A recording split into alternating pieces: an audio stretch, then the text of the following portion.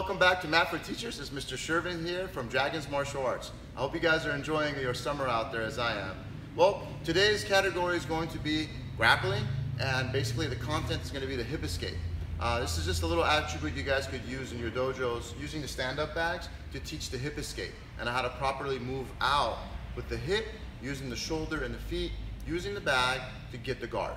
So Landon, say hi. Hi. Here's Landon here. He's going to show us the little attribute with the stand-up bags.